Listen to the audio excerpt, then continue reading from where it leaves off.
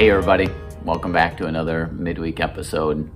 One of the things for me as a pastor that is hard to see is when another pastor, especially a pastor who is well respected, falls from grace.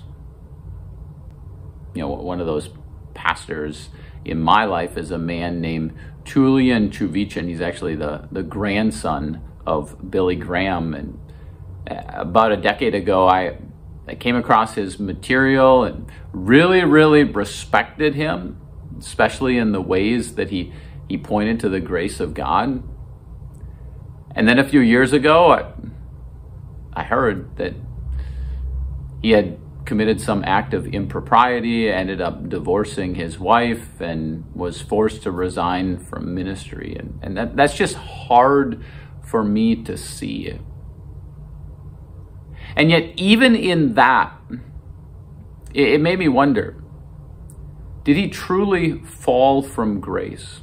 Like, what does that phrase mean, to fall from grace?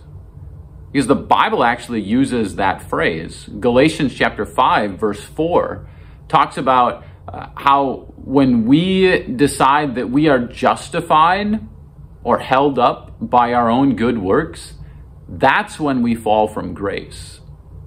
But when we recognize our brokenness and our sinful proclivities, and when we cling to Jesus in that, we haven't truly fallen from grace. We've fallen into the arms of God's grace.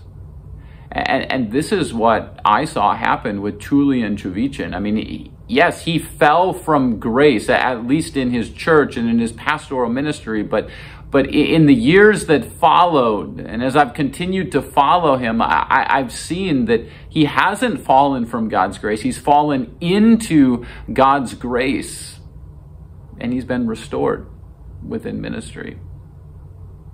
And one of the quotes that I came across as we're going through this Grace Stories series is, he said, "My life doesn't look more like Jesus.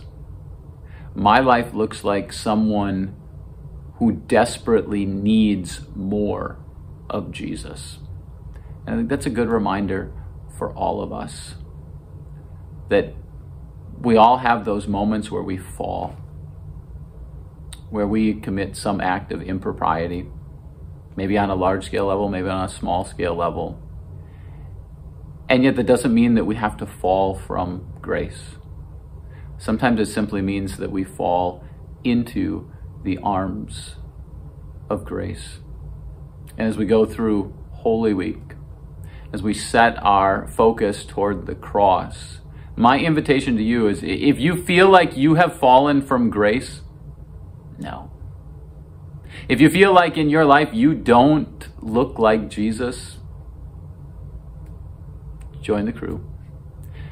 My life doesn't always look like Jesus either.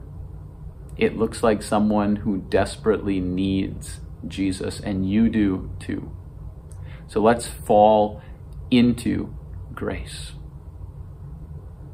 into the arms of Jesus, arms which were hung on the cross, suffered and died, which took the nails for us. Because none of us is justified by the good that we do. We're justified by the good that Jesus has done for us. So thanks for joining me today. I'll see you again next time.